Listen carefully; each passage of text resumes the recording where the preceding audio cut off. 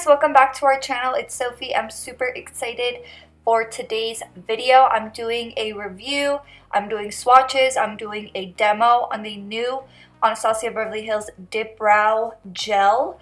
So if you guys are interested in seeing my thoughts and seeing the demo, then just go ahead and keep on watching. So first things first, I'm going to show you guys the swatches. I definitely feel like showing the swatches is super important because it's how I found which shade worked for me. Just looking at the bottle alone was not enough for me to pick which shade, so swatching them definitely helped me pick my shade.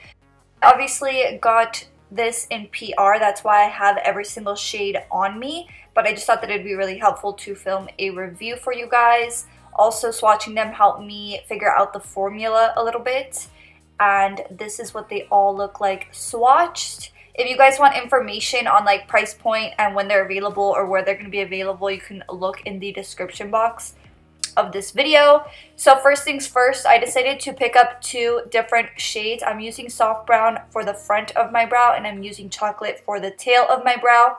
So I've seen a lot of people apply this in several different ways with different techniques. A lot of people have been using it with a brush to fill in sparse areas, but I personally do not have that problem. I have pretty full brows to begin with, so I just thought that I would try out a different technique and just simply brush through my brow. And my first impression was that it was very messy, but using the regular Dip Brow by ABH is pretty messy. So I just wanted to focus on applying it in a blended way because honestly blending this product is quite difficult because it is a thick gel.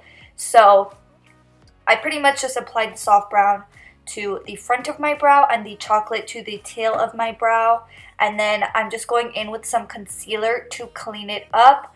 And honestly, before going in with concealer, I had no idea if I liked the product or not, but once I carved out my brows, it definitely made me think that this product is quite impressive and also pretty quick, because my normal technique honestly requires a little bit more effort. This is a very quick and easy product if you have thick brows like I do.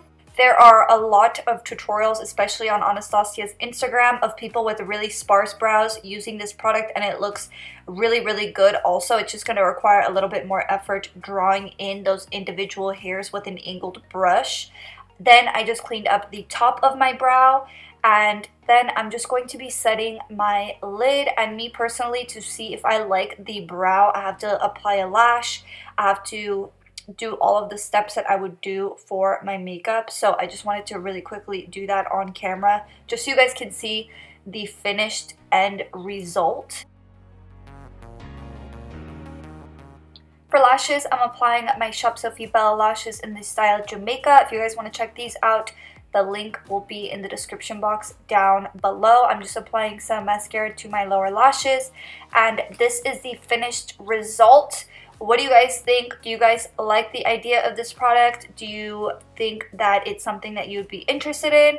Let me know in the comment section down below.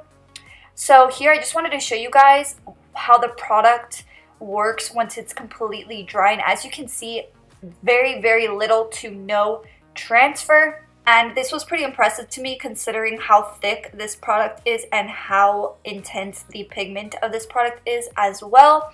And it was actually quite difficult to take off with a wipe as well, which was pretty impressive.